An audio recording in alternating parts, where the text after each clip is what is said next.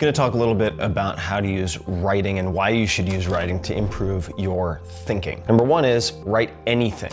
Anything whatsoever, stream of consciousness, doesn't really matter. It takes the anxieties and nebulous worries in your head, puts them down in a freeze frame so you can get on with the rest of your day. The second thing it does is it allows you to see where you are sharp and where you are dull in your thinking. If you are looking for a proofreader, and you do need a proofreader, talk to friends who have any type of legal training. They are trained to look at language very, very carefully. What I will ask people to do is read and highlight anything that is confusing. The next is, if you notice your mind wandering while you're reading this, please note that. The other question is, please indicate the 10% I should keep no matter what. And what you'll find is your awareness of how you use words. It will transcend this type of exercise and begin to positively affect just about everything in your life.